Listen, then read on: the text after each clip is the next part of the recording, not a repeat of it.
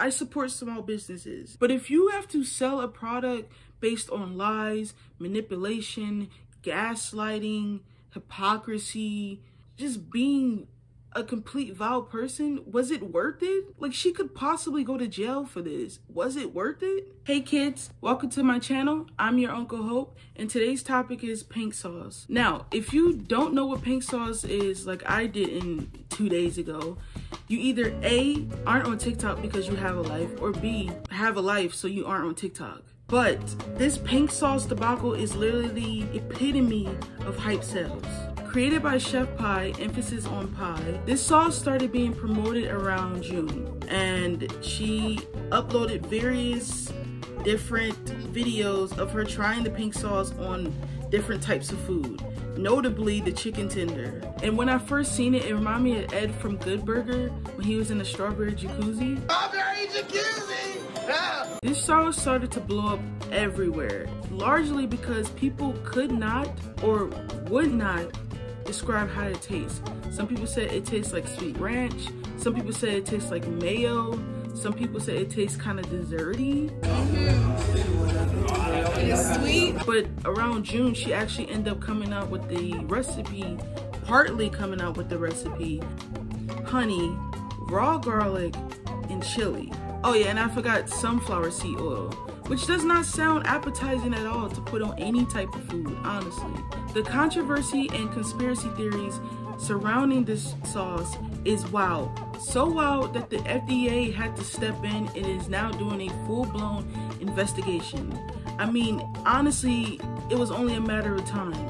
The first problem that some of the creators started talking about was how mislabeled the nutrition labels were. 440 servings, even though it's supposed to be 440 grams. That same creator also said that there wasn't enough preservatives to keep the sauce edible for a long period of time. And also the label didn't say that you needed to refrigerate it, which is like basic stuff that the FDA wants from homemade products so that people will be safe while eating these products. People who bought the sauce said that it exploded inside the packaging, while others are saying that the sauce arrived spoiled. There isn't an expiration date on the bottle apparently, and probably the most prominent problem is that all the sauces look different. I mean, I've seen some sauces that look like a light salmon peachy color, and some look like a Barbie hot pink fucking color. Like, that's such a huge change in color. You get it? All right.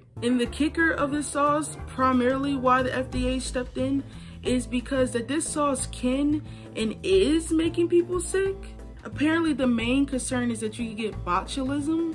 Hopefully I'm saying that right. Botulism is a rare but very serious illness caused by a toxin that attacks the body's nerves and causes difficulty breathing, muscle paralysis, and even death. Food botulism is apparently caused when homemade products are not preserved, canned, or fermented properly. Like, huh? I don't know how factual that this sauce is making people sick, because some guy literally faked his entire death. It's Dev. So I'm not dead. So first and foremost, I want to say sorry if I scared y'all. I mean, that was my intent, but like not like this. Second off, I want to say to Chef P, sorry if this scared you at all or impacted your business in any way. That was never my intent. The opposite, actually. This was meant to be a full social experiment to see how quickly other people could spread misinformation. I love how he basically said, I know I faked my death, but I did it to see how other people would react. Like, no, sir, you did it because of clout. You did it because this sauce is insanely popular.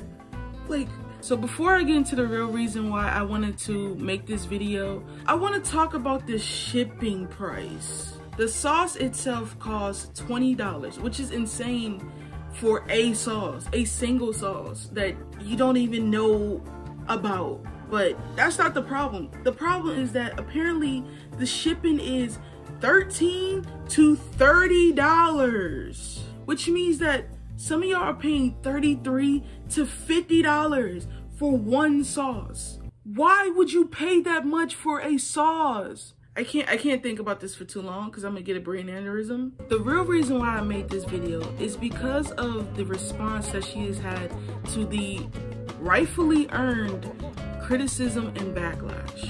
One of the first videos she made apologizing about the sauce was about the mislabeling of the nutrition label, that it's FDA safe and FDA approved, and that they're changing things and that they're getting shit together, which is not bad. That's a good way to go about it.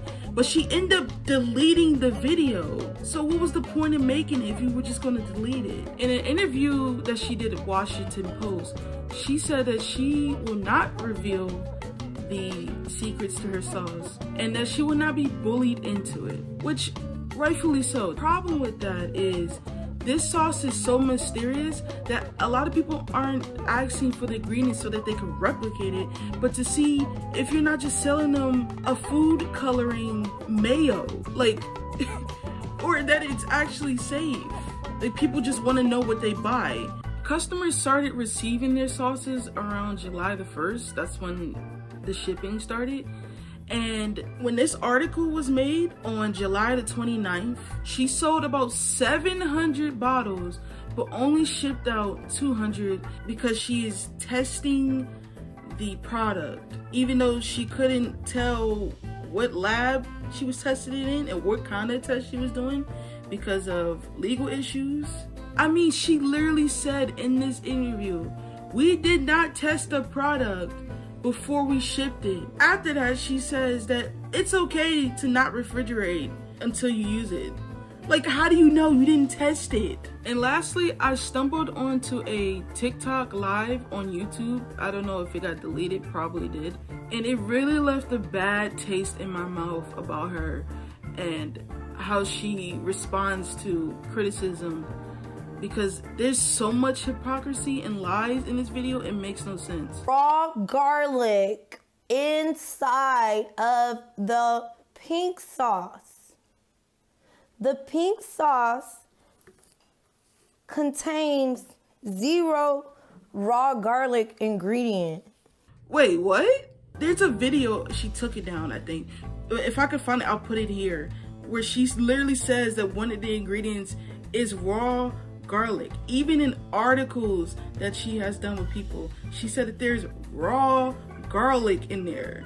So either you are lying then or you're lying now. Either way, you're lying. Another thing she says in this video is that she's gonna start suing people for false information. There will be legal action taken against anyone posting false information about the pink sauce. Sweetheart, we live in America. The freedom of press is a real thing, and you can't really, like, that's why a lot of defamation cases go unsolved or are just dropped, because it's so hard in America for someone to quote unquote be caught slandering your name. She also says that there's no milk, but then literally contradicts herself and said that there's dry milk. No, it does not have milk. It has less than 2% of dry milk. I don't know if dry milk and regular milk like act differently, but it's still milk. What do you mean FDA approved? I don't sell medical products. The pink sauce is not a medical product. The pink sauce don't contribute to your health. I never said that. Did I? Like, oh my God, dude. It's called FDA. FDA, Food and Drug Administration. Food and Drug Administration. She's a chef.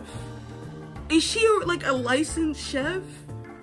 What the, like, oh my God. Does she even know what FDA means? Oh my God. And this, folks, is why I say that this product, this entire situation is the epitome of hype sales. People wanted to try a cool or popular product because the actual influencer who made the product or influencers who were sent or paid to review the product are hyping it up, even though there is little to no type of information on this product. even if there is, it's either a lie or mislabeled. Like, this product is sold out. I don't know if that's pre-orders, but this product is sold out. You cannot, if you go to our website, you cannot buy this product. But she sold 700 products, 700 sauces. I don't understand. I hope that she gets everything she deserves if she's really out here causing potential harm on people. Like, I support small businesses, especially women and especially people of color, because it's harder for us. But if you have to sell a product based on lies, manipulation, gaslighting, hypocrisy, just being a complete vile person, was it worth it? Like, she could possibly go to jail for this. Was it worth it? All right, guys, I'm done. If you have any type of suggestion, any type of video you want me to talk about, any type of topic you want me to look into, let me know in the descriptions down below. Make sure you subscribe, like, do all that YouTuber stuff. Follow me on my social medias. I'm your Uncle Hope. Make sure you brush your teeth. Do not eat this pink sauce. And I'm out. Peace.